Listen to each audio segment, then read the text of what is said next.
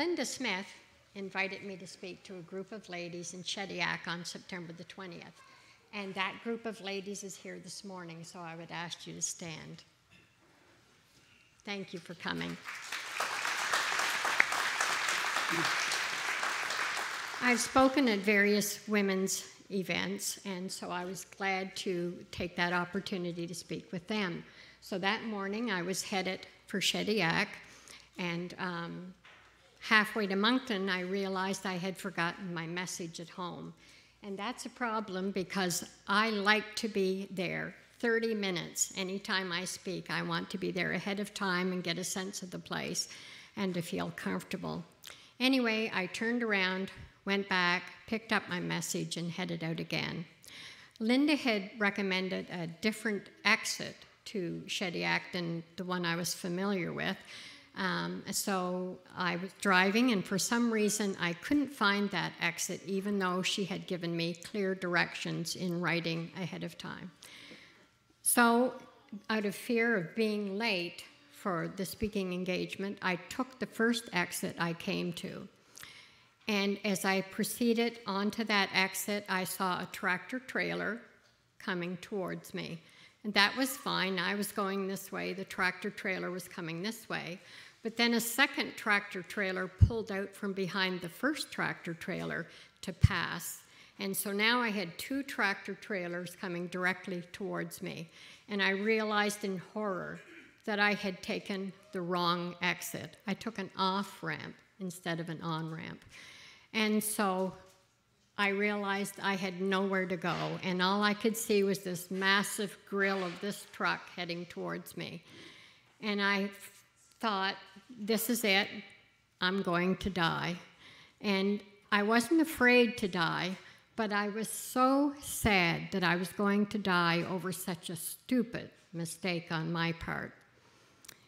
Anyway, the last thing I remember at that time, and you can bring the first slide up, please, Ron, was the sound of crunching and twisting metal coming towards me.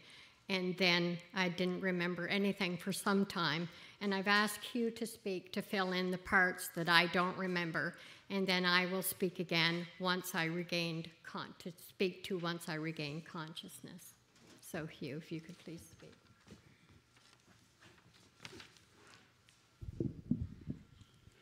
Well, good morning, everyone. I'm just going to fill in what she can't remember. She can't remember because she was in a coma for the first 9 or 10 days. And so this accident happened at 10:47 in the morning on September the 20th, 2018. And it was at 478 Calhoun, which is just out next to Memram Cook. And I do just want to take a moment before I begin to thank everyone for coming this morning. I've invited several neighbors, and friends, and family, and it was just a real joy to see you come in this morning, and I want you to feel really welcome. I want you to sit back as if you're in your own Chesterfield at home and just enjoy what God has done. A special thanks goes out to Gordy Carter. Gordy's here this morning. Gordy and his wife Charlene and Gordy's parents. Gordy took over instantaneously at my auto body repair shop. I just walked out the door on September the 20th, and he took the reins, and he's never stopped. He's still there. So thank you to Gordy, wherever you are.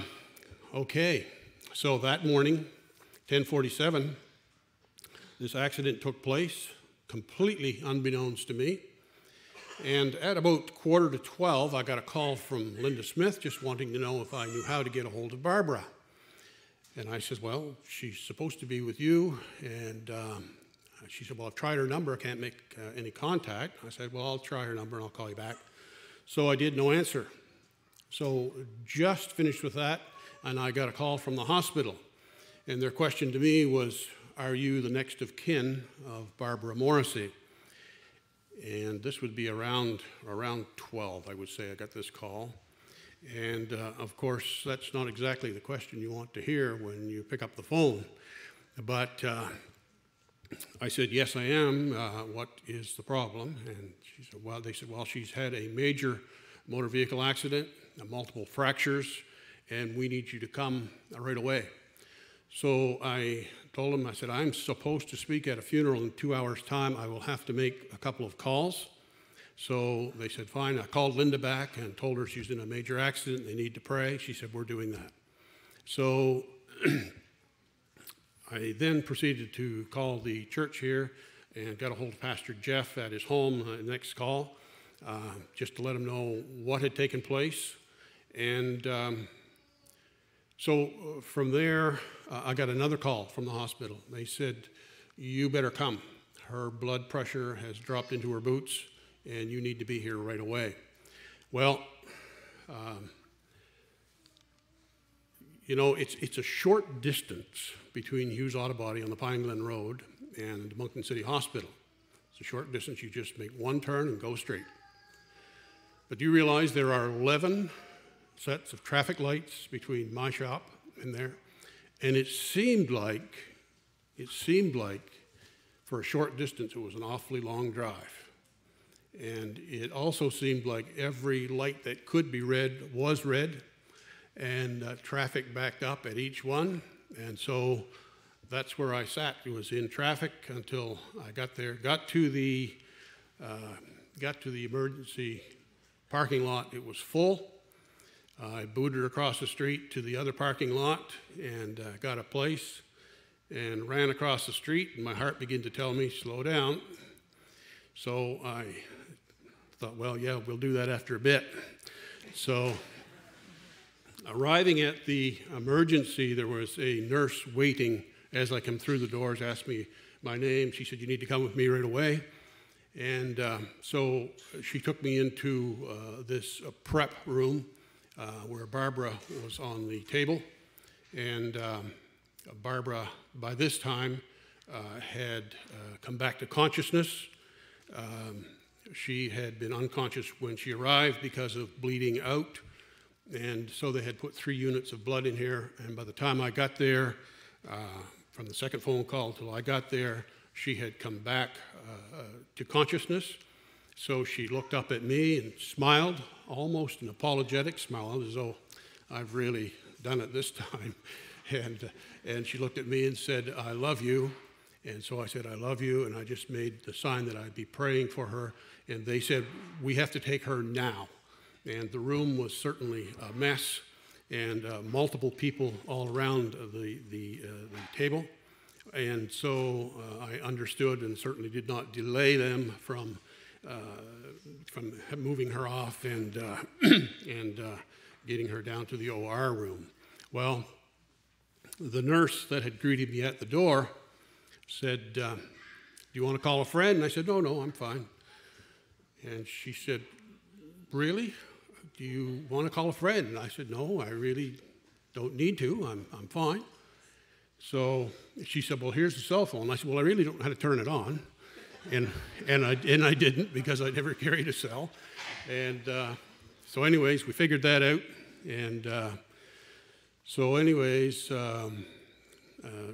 time went on. We already have the first photo up there, which is what I want to see. What you see there used to be a 2004 Lexus, and it's unrecognizable at this point, but that is what it was. Let's go to the second photo. Second photo, as Barbara was describing the accident, she did hit this tractor trailer, this red tractor trailer you see in the background. She hit that car, or that truck, absolutely dead center, is what the truck driver told me, which is apparent by the damage on the center part of the bumper. So it actually wrote that tractor trailer off, bent the frame. The tractor trailer driver told me, he said it snapped those frame bolts off like they were carrots, and drove the front wheels back into the fuel tanks, and then came to a halt.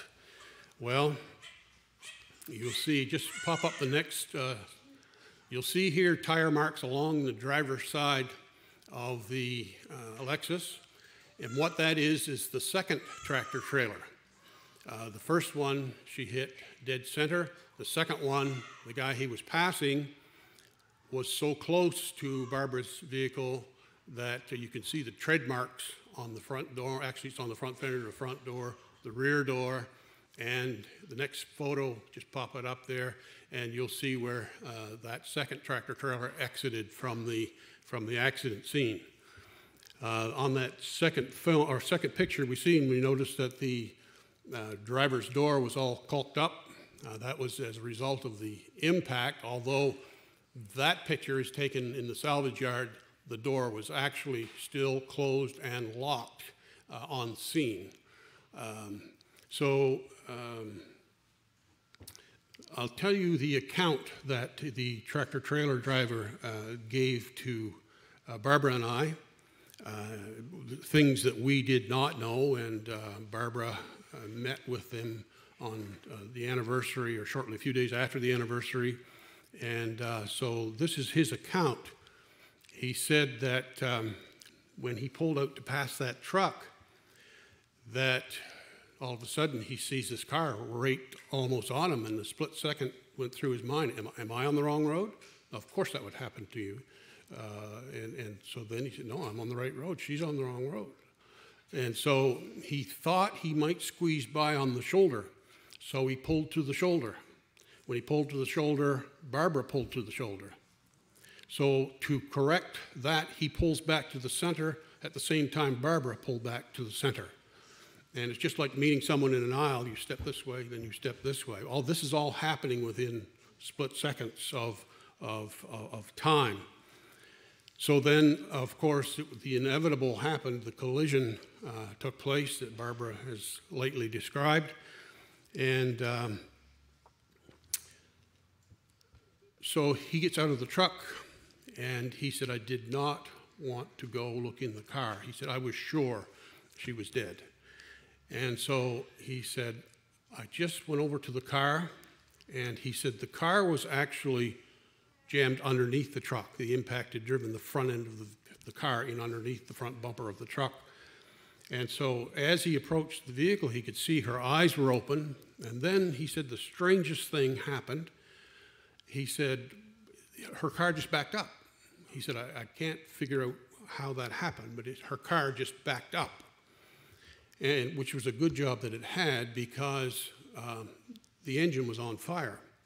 And so we had not known that information. So as you can see in the first photo, that the hood had already been shaved off the striker plate, and so the hood was easily opened up and accessible. He goes to his truck, gets his fire extinguisher, and puts the fire out. And in the process of time, the 911 was called, no doubt, by several people. There were people lining up behind the accident scene. And as God would have it, within this lineup of traffic were two off-duty first responders. They arrived almost immediately and tried to get into the vehicle. As I said, doors were all closed, doors were all locked. Then they tried to smash the glass out in the side windows, which is, of course, tempered glass does not smash easily, so they could not get in the doors.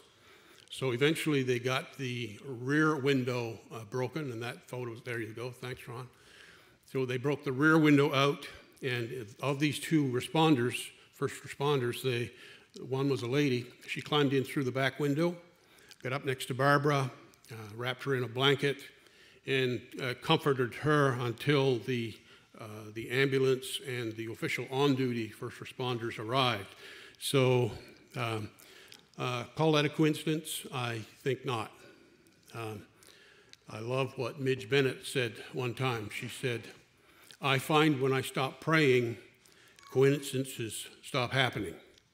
And so, of course, Barbara had been covered in prayer before she left that day.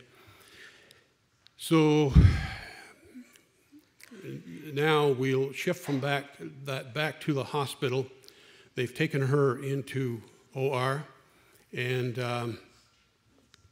the doctor that headed up most of the surgeries in regards to the bones met with us after after having gone in and fixed both of her legs. Now, her legs were the most serious insofar as having to get to those first, because on her right leg, the femur had come out through the flesh, and on the left lower leg, it had come out through the flesh. At the scene somewheres, the first responder had put a tourniquet on her right leg, which most likely was part and parcel of God making provision to save her life, because even with that, she had still bled out to the point she was unconscious when she got to the hospital. Well, after the first surgery, there's 2 doctors involved in that. They were 4.5 hours working on the right upper portion of Barbara's leg, and the left lower portion of her leg broke in various places. And so they come in after 4.5 hours, and so great words. He said, the things that we can't fix aren't broken. Her brain showing no signs of damage whatsoever through the CAT scans, and her spinal cord is still intact. And so that was great news. And he told me that there were upwards of 20 people around the OR table at that time, working in various facets to stabilize her and to make great attempts to save her life. Also told me that the timing could not have been more perfect insofar as the accident and her arriving at the hospital, because at that time of the day, everyone is in place. The staff is all in place. If it had happened in the middle of the night, that would have changed things considerably. I'm moving as quickly as I can here, and I want to save you all the time that I can, Barbara. So then there came a rundown of what was broken. Now, some of this I didn't know till several days later. It was 19 days before we knew of her left foot broken in 4 places and her left lower arm, wrist, and hand broken as well. So that was day 19 before we found that out. But I'll give you just a brief overview of the amount of broken bones. We won't quite get to the x-rays yet, but we'll hear shortly. So this impact, of course, as you can imagine, it is unexplainable insofar as trying to logically put it together as to how anyone can survive that, but God. So the rundown of the fractures, I'll start from the top, if you will. Barbara had a broken neck, which was a very serious thing. The bone was actually split apart and had to be pulled back into place. I'll explain that a little more later, but so she had a broken neck. She had 2 breaks in her back. She had a broken right collarbone. She had a left upper arm break, a couple of different breaks in that, to the point where it looked like another elbow up there. The right lower arm was broken in several places, both of the main bones plus her wrist and a bone in her hand as well. So she had her left upper arm, right lower arm, wrist and hand, left upper arm, left lower arm, wrist and hand. She had, well, at last count, it was 6 broken ribs, and the doctor said there's more up in here, but it's a little fuzzy, it's hard to see. So she had at least 6 broken ribs. She had a injury on her chest, which I'll describe a little bit more a little later. She had broken right upper leg, the femur out through the side.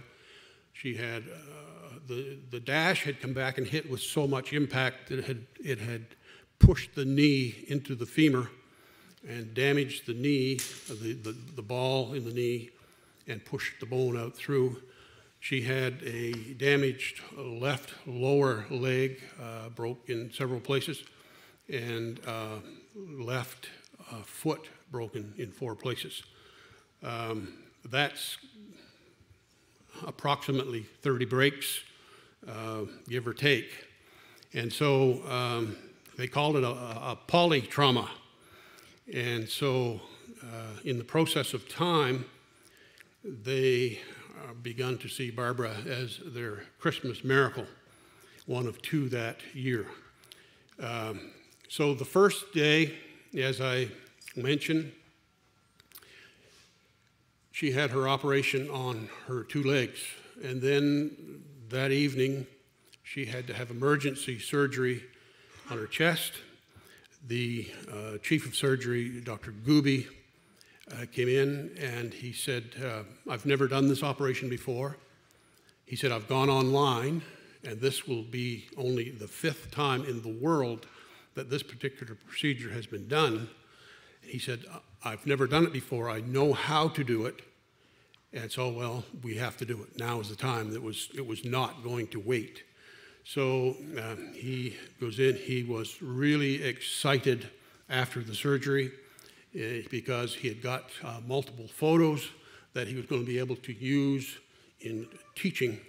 And so that was quite an event that first evening. Now, let's see if we can just pop up the first x-ray.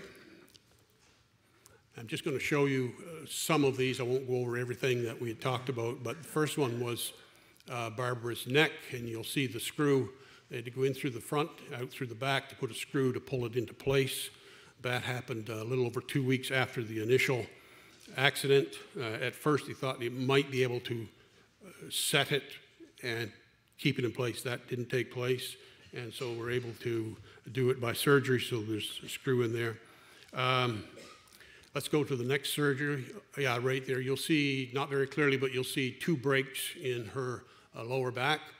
And the next x-ray, yes, the next x-ray. This is the left upper arm. I know it. It's my left arm. Yeah. I can tell. Left upper arm, yes. I remember. This is her left upper arm. You'll see the plate in her left upper arm. Yep. Let's go to the next one. This would be her left. My left hand. Left hand. She either can see better than I can or remember better, one or the other. This is her left wrist and hand. The next one is. It's my right. This is the right. This is the right hand. You'll see the rods going down the right arm, and you'll see a plate in the wrist on the right arm as well. And this is the next surgery. This is the left lower leg, and you'll see this rod running from her knee down to her ankle. And the next one is the right knee, as well as it shows part of the rod running up into the femur. They had to build this knee up somewhat, along with the screws and the plates, and so that's a brief rundown of the X-rays. I'm almost finished, Barbara. I'll get as quickly as I can.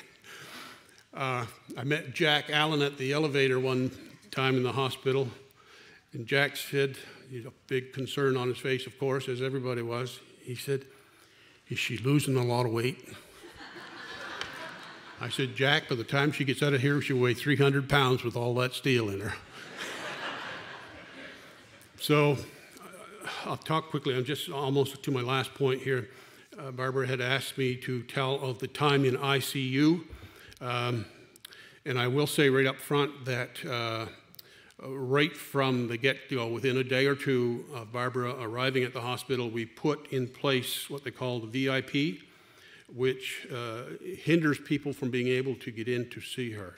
A couple of reasons for that, and I felt it was important to share that with you this morning because many of you wanted to visit, but were curtailed by that. Couldn't even get a phone call through because of that decision. But number one, Barbara is a very private person, and really wanted to respect her space. And number two, was she needed every bit of energy that she had for healing. We did have, after about 3 weeks, a lady come in who was just cleaning, 3 or 4 minutes, no more. She was in the room cleaning. She talked to Barbara about books. Well, Barbara reads a lot, so she was quite willing to talk about books. But after she left, Barbara said, "That woman tired me right out talking." And so that really confirmed that the decision was right insofar as this VIP status. In ICU, Barbara was all kinds of tubes. One tube for breathing because she was on the machine to keep her breathing going. They had induced her into a coma, the very first day. And so she had this tube for breathing, another tube that would go into that, which would suction out the stuff that needed to come out in order for her to breathe. That was challenging to watch. She also had a feeding tube and to keep some nutrition in the system, as well as IVs for various medications and blood work and that kind of thing. She had been put into a coma on the Thursday, was supposed to come out on the Saturday, but did not come out of the coma until the following Saturday. And I really was not concerned about that until late the next week, had begun to consider things. The doctors were very concerned because they felt that she should have been awake. Rachel, our daughter, had come up the day following. We'd gone out for a long walk. We had talked, felt that if the pain medication that she was getting was to be changed, that she would come out of the coma, which is exactly what took place. I think I'm almost there. One thing I will say, there was not a mark on Barbara's face whatsoever. I think she'll discuss that a little bit further later. Not a mark on her face, not a mark on her head. The nurses were all talking about, we've got to ask her what she does for her complexion. And so that was a big feather in her cap, if you will. And so there were several other bones, of course, that didn't need operations. They just sat on their own, the ribs and the foot and what have you. Just a comment from the first responder. I got a chance to meet the first responder that was on scene. He said two things that stuck out to me. He said, number one, he said, that woman ought not to be alive. He said, he was a senior first responder, been at it for many, many years. And he said, I've only seen 2 miracles in my career, and she's one of them. And so I'm going to give it back to Barbara. Thank you, Hugh.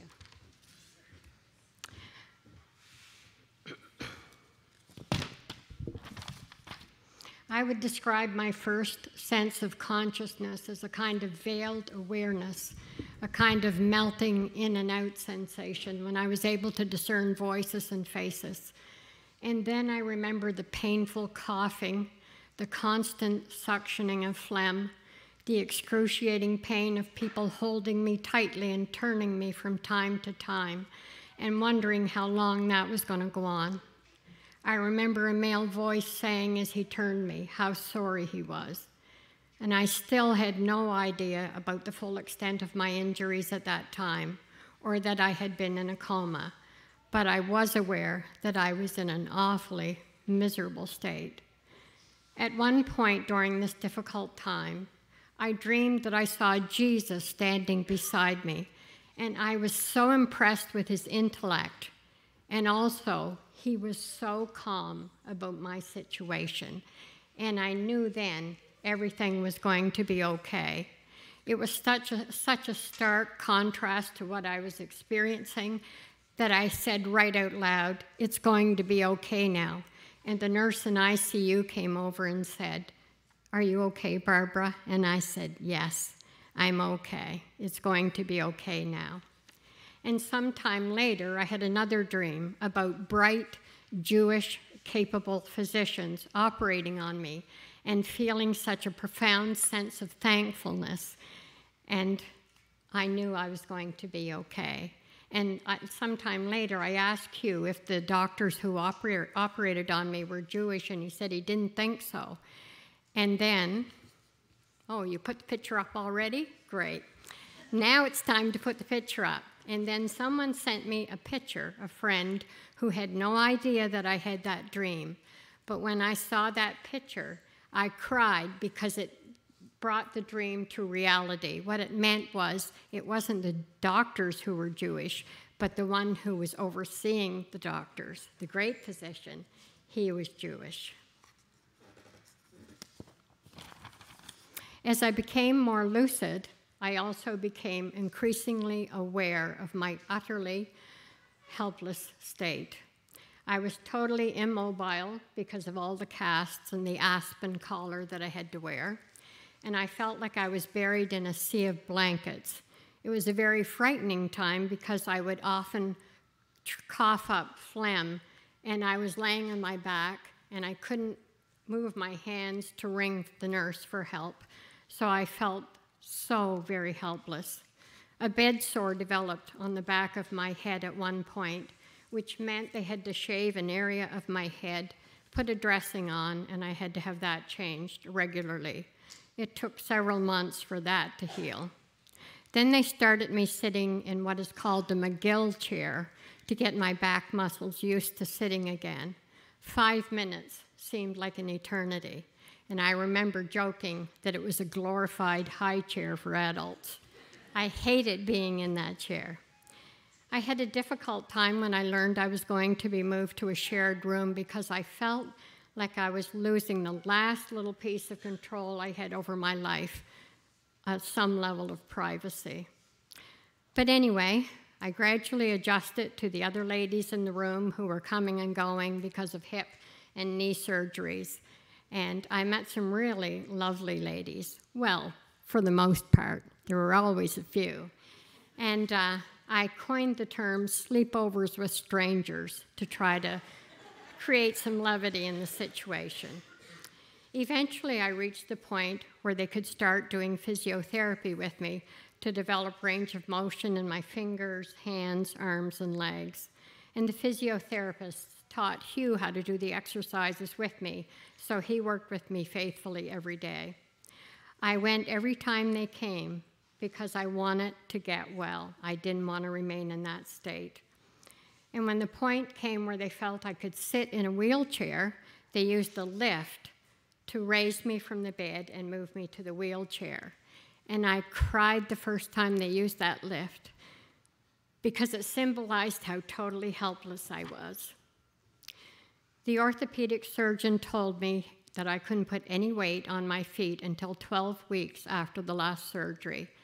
But I progressed so well that after 7 weeks, he told me I could start doing some weight bearing. His words were, "Your recovery is remarkable given the magnitude of your injuries." So I began the slow process of learning to stand, take steps, and eventually walking with a walker. For some time after the accident, every time I closed my eyes, it felt like I was looking in a kaleidoscope and I'd see these tiny pieces of things, but that gradually went away. And then I was able to remember phone numbers, PIN numbers, passwords, all those good things, as well as the scripture memory verses I had learned through the years. In late December, I developed a serious infection in that right knee, and it went into the bone. So they had to do another surgery and take a plate out.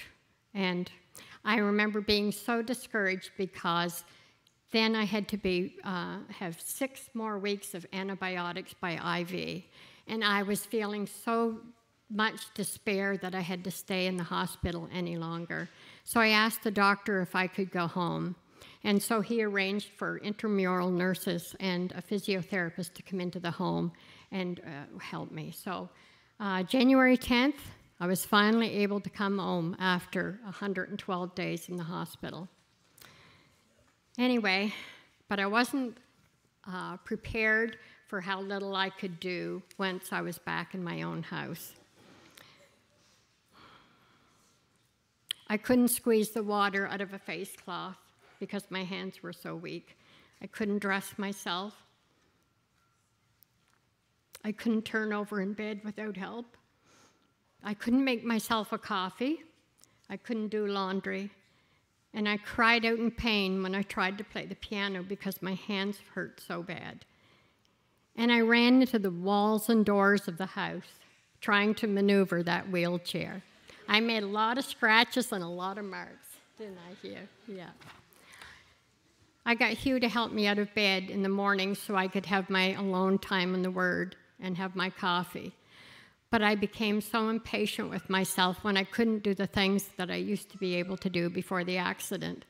And I was shocked at the level of anger and frustration I was feeling.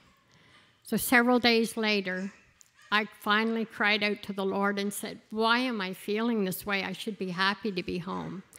And he revealed to me that it's because you're afraid you're always going to be this way, and you need to learn to be patient with yourself. Take your time. So things have come a long way since January. I worked hard every day until I could eventually do the things I did before the accident. I now get out of bed before Hugh, make my own coffee, have my alone time, shower, get dressed, cook, clean, do laundry, go up and downstairs by myself if there's a railing there, and do all the things I did before the accident. I'm not driving yet, but I plan to do so in the spring.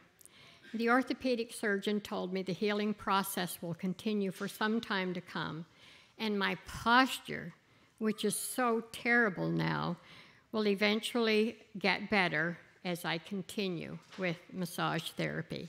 Having to wear that aspen collar for 3 months pushed my neck forward, and I was bending over with a walker.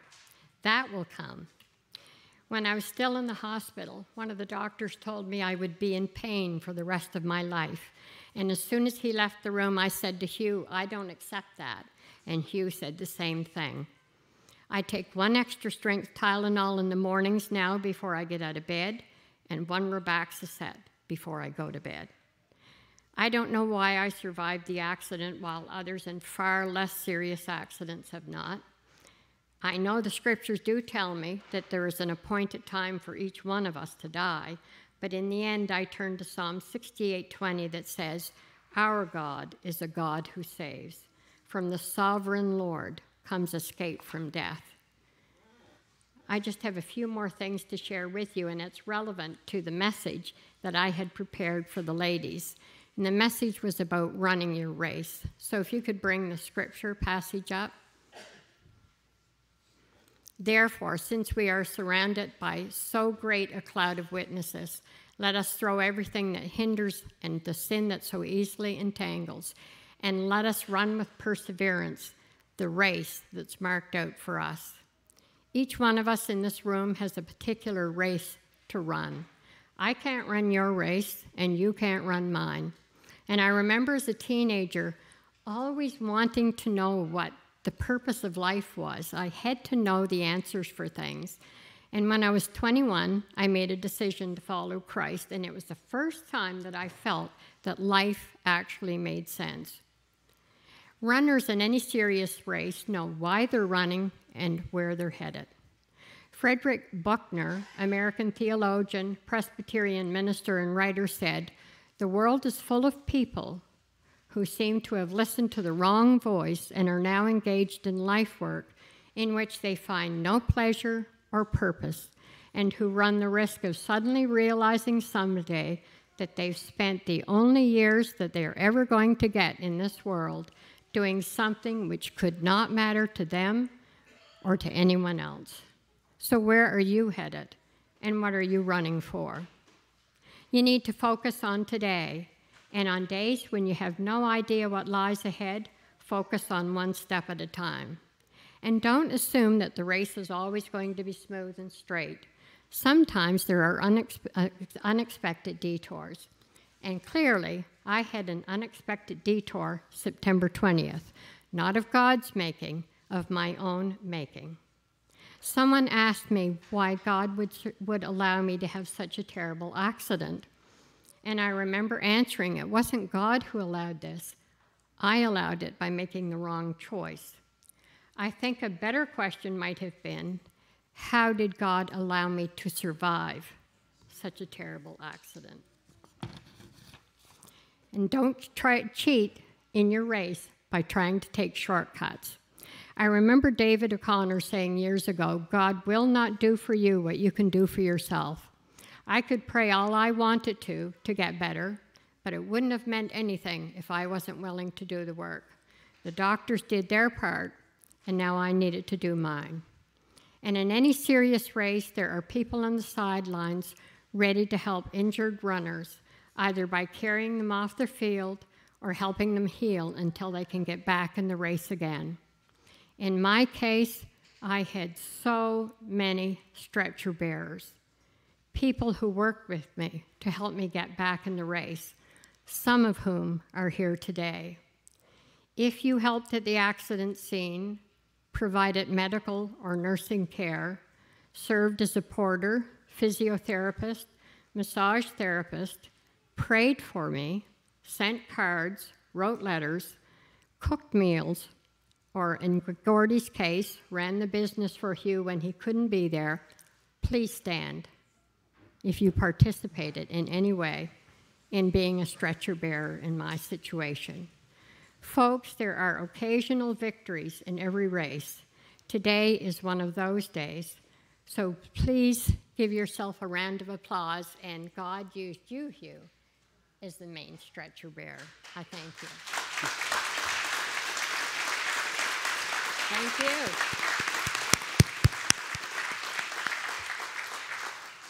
So I've been working hard at playing the piano again, and I can't quite play the same as I used to, but I can play better than I was when I got home. So I'll leave you with this verse before I play a song, and it's called, Because of the Lord's Great Love, We Are Not Consumed, for His compassions never fail. They are new every morning. Great God is your faithfulness. Thank you.